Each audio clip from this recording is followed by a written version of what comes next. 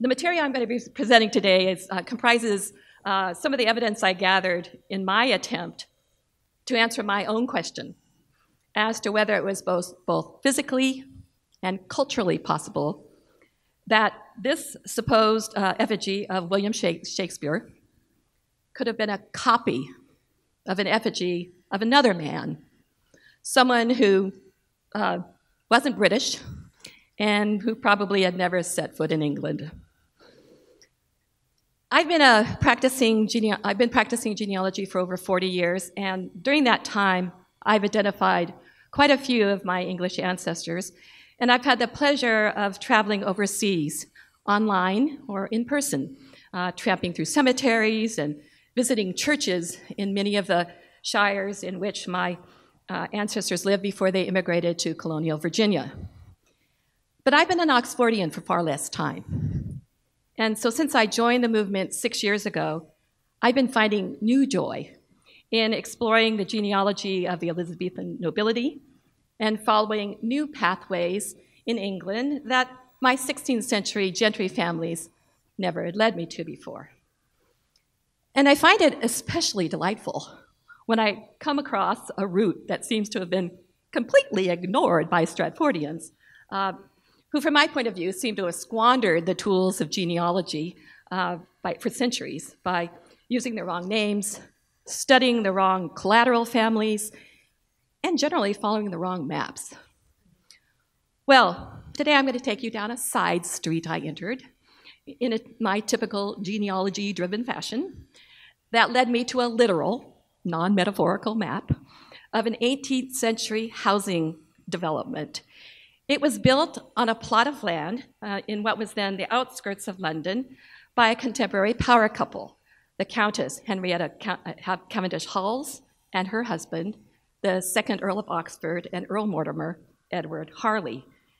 They lived in the neighborhood as it grew into what is now central London at a time when the northwestern edge of the city was being converted from open fields. Edward Harley is the same nobleman whose back was depicted here while he was gazing at the Shakespeare cenotaph in Holy Trinity Church. This sketch was drawn by his traveling partner, the artist, antiquarian, and compulsive note-taker, George Virtue, during a tour they took together through Warwickshire this very week in 1737. How about that? Among their reasons for stopping in Stratford-upon-Avon was to engage a craftsman to make a plaster copy of the Shakespeare effigy for Edward Harley. Knowing where people lived and who they lived near is essential to forming a complete genealogical picture of a family's history. And honestly, I didn't know before I came upon this picture of this plat of Harley's neighborhood from 1746 that the area around Cavendish Square in London might hold such unique fascination for Oxfordians. Not only because the community park and most of the nearby streets were named for the 18th century residents of the neighborhood, and one of the names in particular is so well known to us students of authorship. But what surprised me more is that so many of the residents showed in their choice of the art they collected and through their civic volunteerism such exceptional interest in preserving the memory of Shakespeare. The people who lived here when their housing was new were actively involved in raising public awareness and funding monuments to Shakespeare, like this unassuming figure at Stowe Gardens, sculpted by John Michael Risbach, whose house was just around the corner from the Harleys. And this, the famous full-length statue at Westminster Abbey, designed by William Kent and sculpted by Peter Schumacher's, who both lived about a half-mile south of Cavendish Square. I didn't know that so many of the Shakespeare monument promoters kept townhouses within a half-mile of each other. Because of class differences, I never imagined them residing so close to the artists they patronized. But I also didn't know that with their common drive to preserve, create, or invent a memory of Shakespeare? That so many of them shared a common kinship. Now that I've teased you with a side of a familiar face, I'm not going to linger on this map because first I want to show you the picture that instigated what became the rather long, winding, very winding research itinerary that circled me back to this place and to the heart of this presentation. These side-by-side images that bear remarkable similarity were snipped from a post in an online thread by Monica Steiner in the Shakespeare Facebook page in April of 2016. My first reaction to seeing the photo of the Stratford bust alongside its apparent doppelganger was wry amusement. I did a little checking online and determined that the gray marble figure adjacent to the more colorful one is of Carlo Emanuele Vigiani. Carlo Vigiani practiced canonical law. He became a consistorial advocate and the rector of La Sapienza, the University of Rome, before he died in that city in 1661. His tomb, carved by the sculptor Domenico Guidi, lies in the Chiesa Santa Maria sopra Minerva. The edifice is a Roman basilica believed to have been built upon the foundation of an ancient temple dedicated to the goddess Minerva. Feeling unsure about how much the similarity or differences between the two carved faces was due to the shots having been taken from different angles, in different lighting and using different cameras, I electronically snipped a copy of Steiner's post and filed it away so that I'd remember to visit Vigiani's tomb the next time I happened to be in Rome.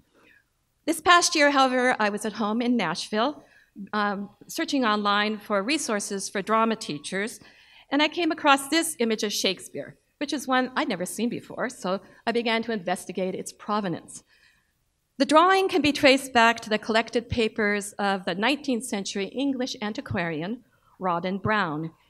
In 1833, Brown had traveled to Venice with the goal of finding the grave of the banished Duke of Norfolk, Thomas Mowbray. I noticed that clicked accidentally. Anyway, he happens to be one of my 22nd great-grandfathers. Because I also have English Browns in my tree, I sought to compare his roots with mine. But digging further, I was unable to find any kinship with Mowbray and Brown's tree, or anyone else in his lineage that matched my own.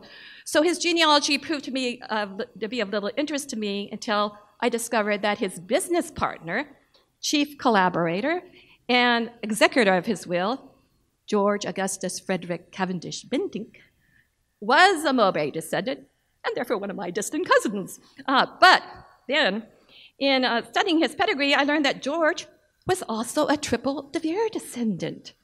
As you can see outlined there in red, the grandparents on his father's side, the third Duke and Duchess of Portland, were both De Vere descendants.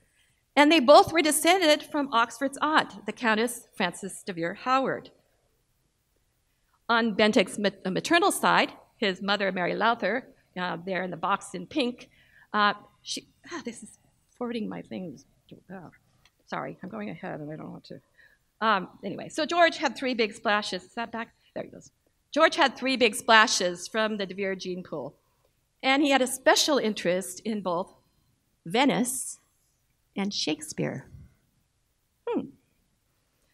So according to George Cavendish Bentinck, his partner, Rawdon Brown, who was by then a director of the Venetian archives, had sketched the pencil drawing of Shakespeare himself, copying from an old painting on wood that Brown had come across somewhere in Venice once he decided to reside in Italy permanently and had taken up housing in a canal, a palazzo, that had been occupied in the early 17th century by the British ambassador and art collector, Sir Henry Wotton.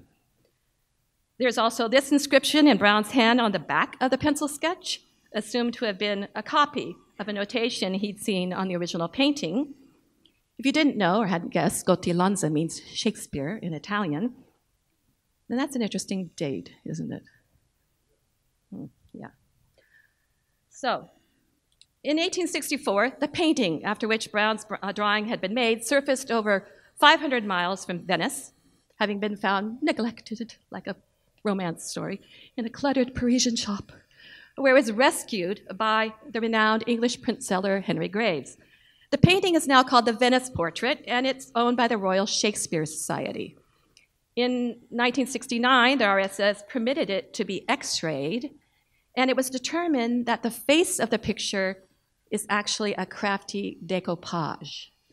It's made of a cutout of one unidentified painting that had been glued on top of the torso of another unidentified painting. Having been reading online from George Virtue's collection of notebooks around the same time I learned about the Venice portrait, I recalled that George Virtue had described a similar treatment of a portrait to Shakespeare that he'd seen in a collection of paintings being sold sometime around 1740 in Northamptonshire by the estate of Lord Halifax, George Montague.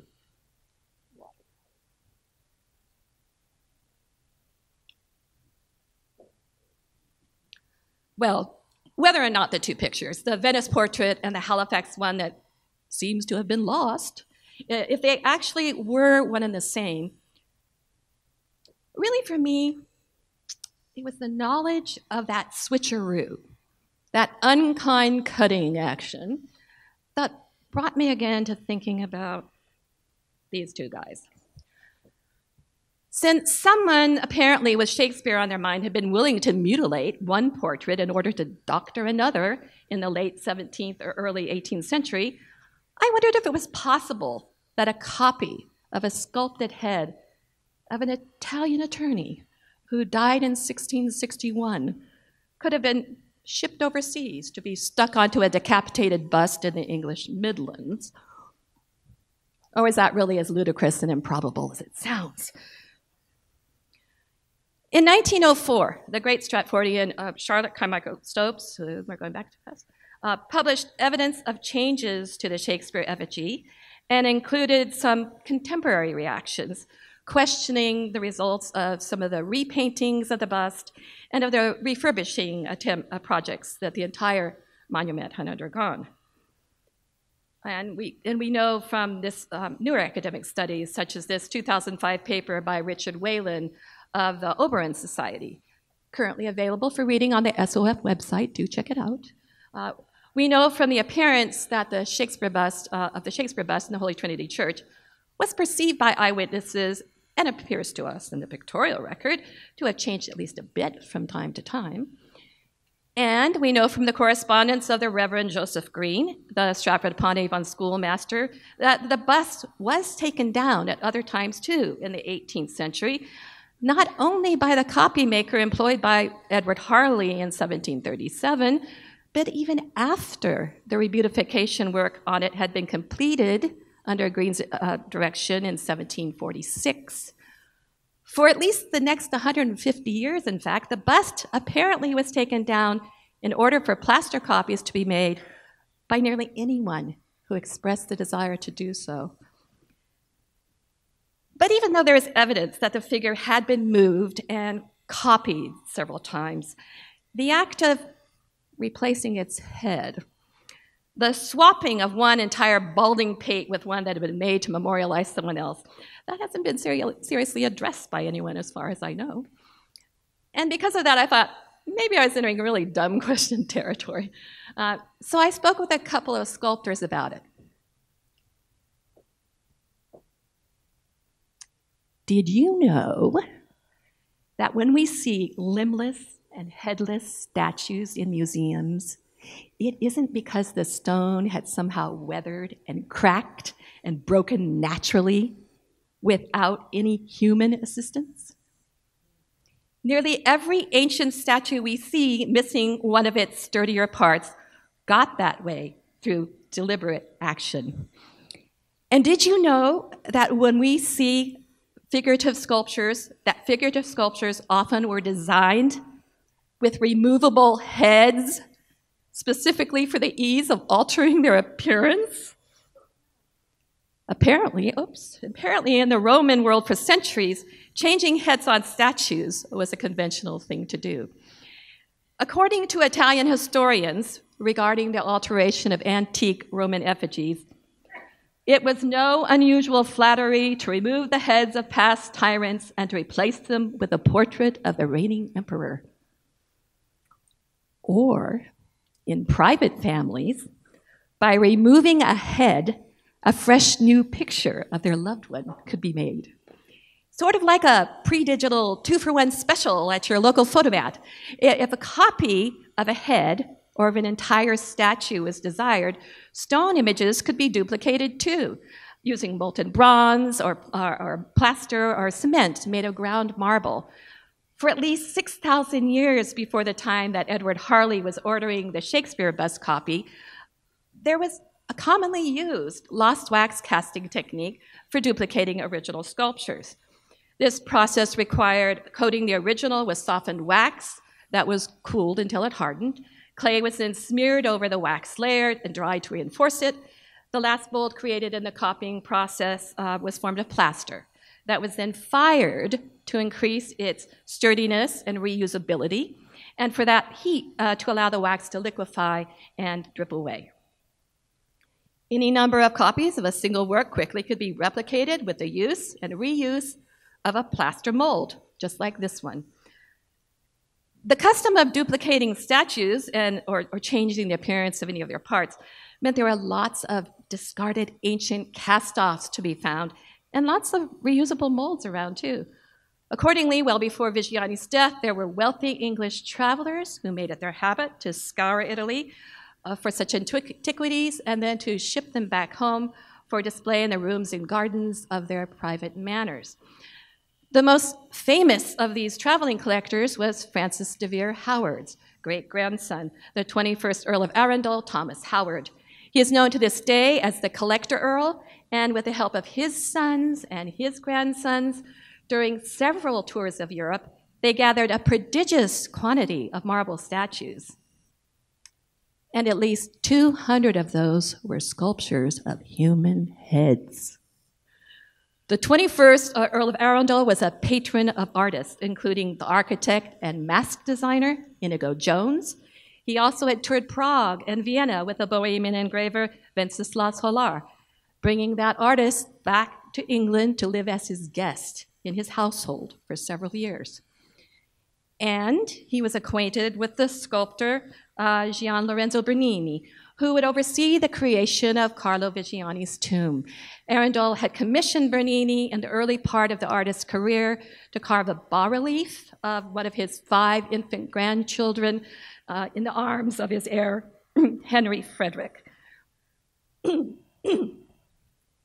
The wife and mother of Henry Frederick Howard's 12 children was Elizabeth Stuart.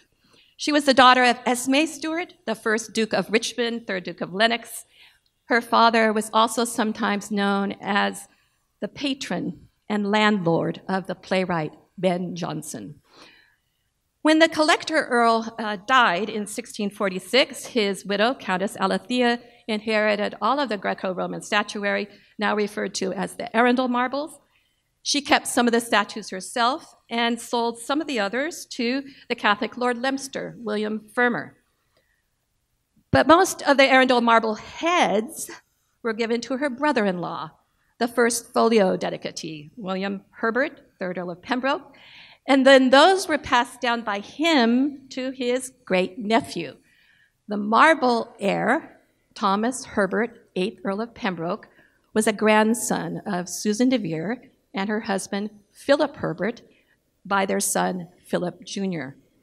Thomas, the headmaster, as I like to call him, eventually added to his inherited collection 52 additional heads he'd acquired through his own European travels. And in a manner that bordered on obsession, he endeavored to record the identity of each marble effigy by scratching what he determined to be their names directly into the stone, sometimes in Latin, and sometimes in what was recorded as extremely questionable Greek, just like his great-grandpa. Oh my. Unfortunately, during Thomas Herbert's ownership, the pedestals, bases, and busts were so altered and switched around that from the modern archivist's perspective, there can be no real certainty today as to the source of every piece, the true name of the person figure, or its original context. So the archivists are reluctant to give any identity to them. Although I haven't yet fully investigated whether Carlo Vigiani, this is really bugging me, sorry. I knew this wasn't going to work for me. Although I haven't fully investigated whether Carlo Vigiani ever crossed paths during his lifetime with any of the aforementioned Howards or Stuarts when they lived in Rome, I can report, however, that a decade after his death, at least one of the Howards was never very far away from Vigiani's tomb. Henry Frederick and Elizabeth Stuart's son, Philip Howard, who could have been the baby in the Bernini bas-relief, had entered the Roman Catholic priesthood at Cremona, Italy in 1652. He'd spent the next 2 decades away ministering in the Low Countries before returning to Italy and earning the title of cardinal in 1675. And then in 1679, he assumed his official capacity as titular head of Santa Maria sopra Minerva. Let me make this crystal clear, if it isn't already. The chief administrator of the church in which this guy's tomb was built wasn't named Benedetti Ararata Bianchi. His surname was, he was an English Catholic, the surname of Howard, descended from a family that had suffered heavily under Elizabeth over questions of power and faith, and then who became unflagging supporters of the Stuart cause during the English Restoration.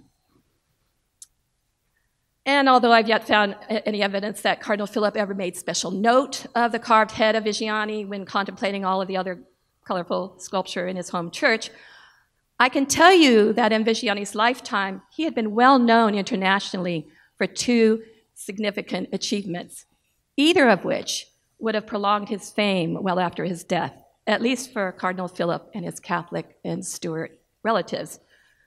The most notorious Vigiani's undertaking had been the legal representation he provided on behalf of Charles IV, Duke of Lorraine, who was a polarizing figure in the ongoing international Catholic versus Protestant divide.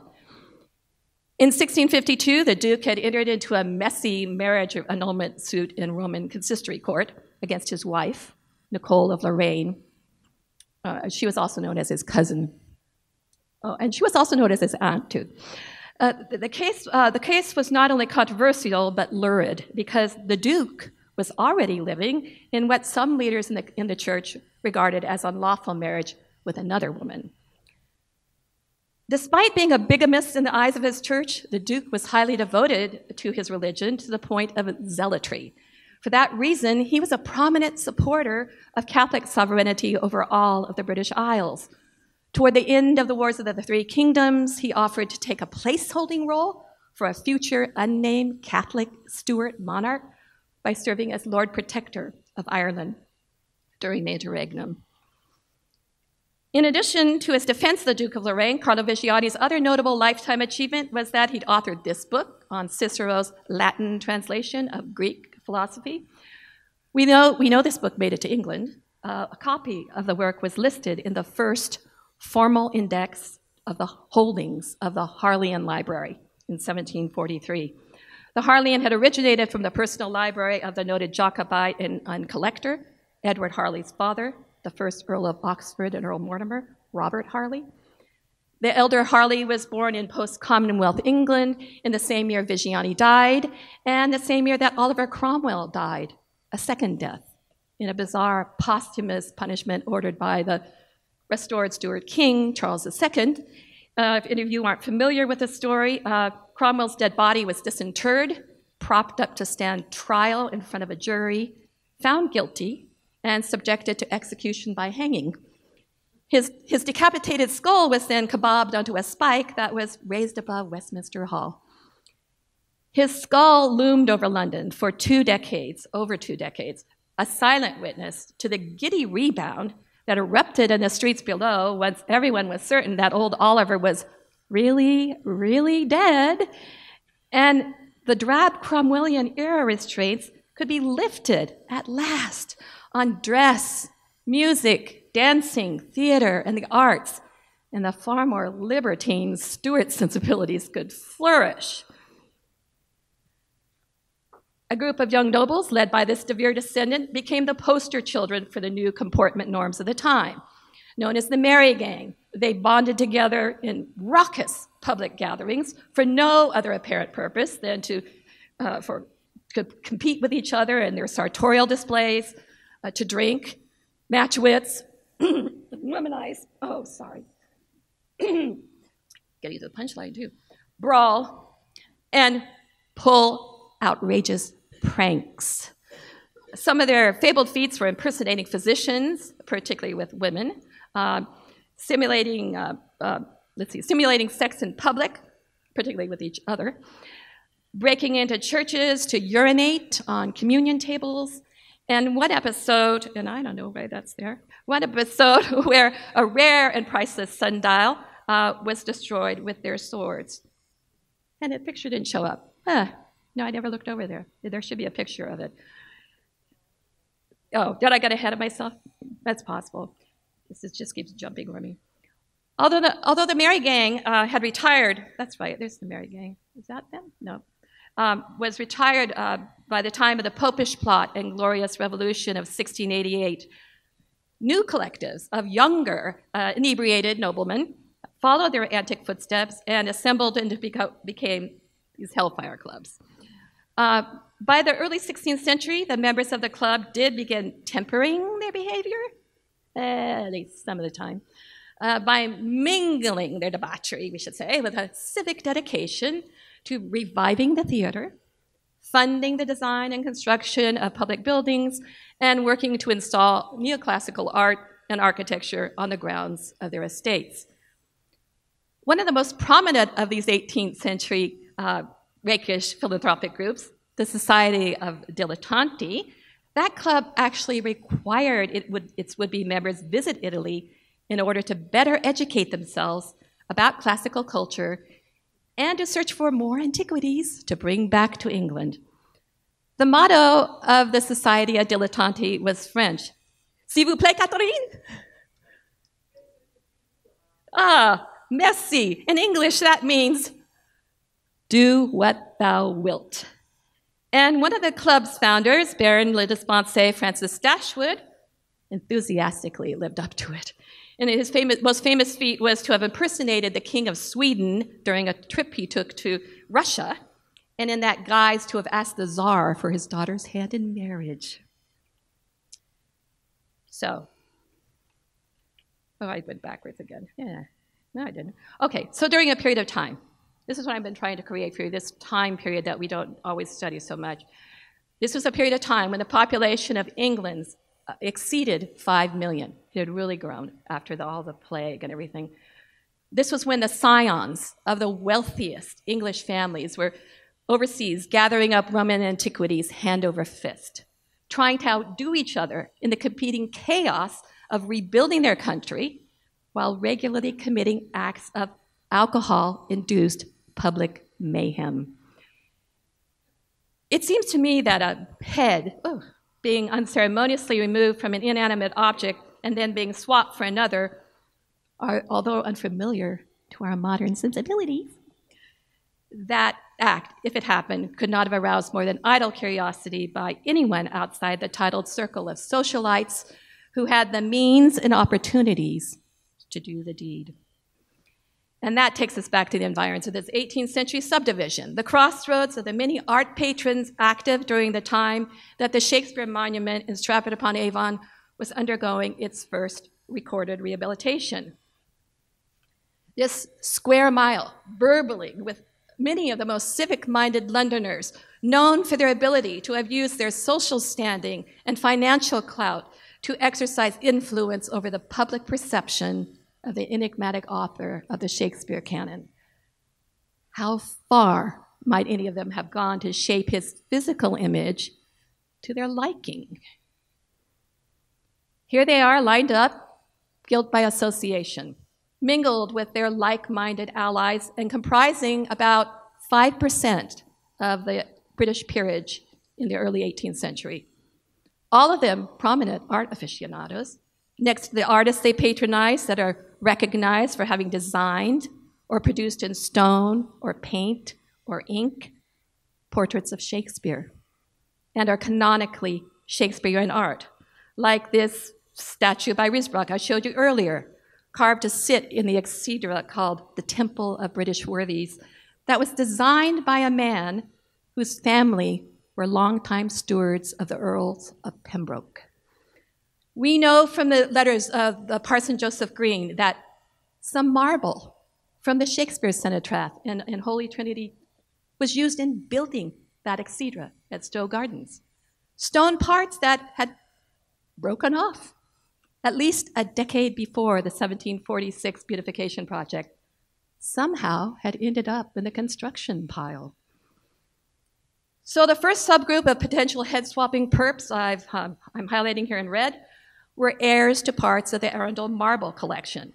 My thinking is that from mishandling by the plaster copy makers or during the periodic remodeling of Holy Trinity or from various extreme weather effects, it's conceivable that the original effigy itself might have been damaged or even broken to the extent that it may have needed to be replaced. Or from these nobles, from their enormous collection of carved stone, could have provided suitable substitutes or pieces to serve as models for the broken one. The men I've singled out in this lineup were self-identified Freemasons. They could speak the language of stone, and they practiced secrecy too. Any one of them could have been involved in the decision to carve Masonic symbols on the Westminster Monument. And only they and their fraternal brotherhood would have been privy to what else might have been done in secret to a statue from a century before that already had a share of Masonic iconography. Thomas Pelham Halls, Duke of Newcastle, for example, was a Freemason, and his overriding interest in theater was pretty much a job requirement since he was Lord Chamberlain, and he acted as official censor of theatrical content. Coincidentally, he was inducted into his Freemason lodge, which also was in that half mile that I've been showing you, on the same day. He was inducted the same day as was Francis Stephen, the new Duke of Lorraine, who was later crowned Holy Roman Emperor in 1745. And 1745 was a pivotal year for English history, too. It marked the beginning of the futile last attempt by the Stuarts to retake the British monarchy. Because the timing of the Jacobites' last rally for the throne coincided with the restoration work being done on the Shakespeare Memorial in Holy Trinity, perhaps as a silent battle cry, or in retaliation for the terrible slaughter of their forces in 1746 at Culloden Moor. These noblemen, whose recent ancestors and living relatives were Catholic and or Jacobite sympathizers, they may have been inclined to carry out a quiet, subversive action against a mouthpiece of Tudor Protestantism. These 18th century art patrons practiced a different sort of religion, and that was bardolatry. Having possibly the most altruistic motives of them all, they could have gone above and beyond merely cleaning and touching up little defects in the Stratford bust because of their great love and admiration for the work of William Shakespeare. One of the chief fundraisers in commissioning the Westminster Monument to the Bard, the Countess of Shaftesbury, Susan Ashley Cooper, she became involved in the endeavor through her work as co-founder of the Shakespeare Ladies Club. The club was dedicated to improving the cultural merit of London theater by encouraging producers to put up respectable versions of Shakespeare instead of the bawdy Restoration era fare. Lastly, on the far other side of the motivation spectrum, if my theoretical swap had been made, indeed, perhaps the action could have just boiled down to impulse control issues. All of these men highlighted were known to have been spectacular rakes. And Francis Dashwood wasn't the only 18th century De Vere descendant famous for his crazy escapades. In fact, my cousin, William Bentinck, 2nd Duke of Portland, and his pal, Philip Dormer Stanhope, 4th Earl of Chesterfield, whose 3rd great-grandmother was Susan De Vere Herbert. These two noblemen instigated what has become called the greatest hoax ever. If you'd like to Google it, it's been dubbed the Great Bottle Conjurer Hoax, and it's sometimes offered as a perfect example of the danger of unmonitored curiosity. I'd like to see a show of hands here. Whoops. How many of you know you're descended from Charlemagne?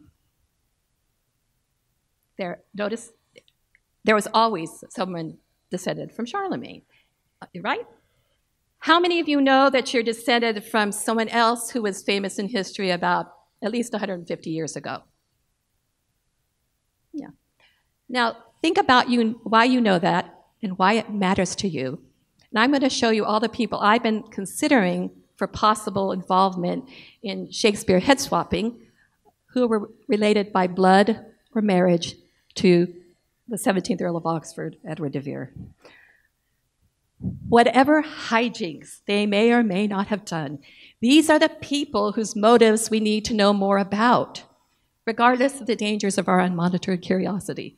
Instead of retracing our steps within the confines of the Elizabethan and Jacobean eras, what else can we learn from these 18th century pedigreed de Vere descendants, this small subset of some of the wealthiest English families, unique for their demonstrable interest in Shakespeare, these great amassers of personal libraries and art, these patrons of artists and sculptors and designers like Rubiak, Virtue, Gibbs, Riesbach, Schumacher's, and Kent, names synonymous with Shakespeare imagery.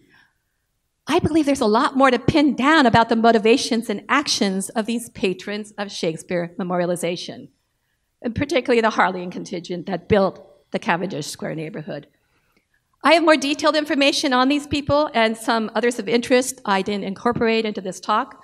All de Vere kinsmen. It's over there in that 4th grade project I made with my toenail scissors.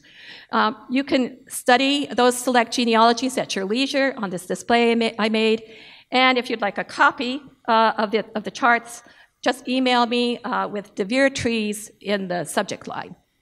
Thanks.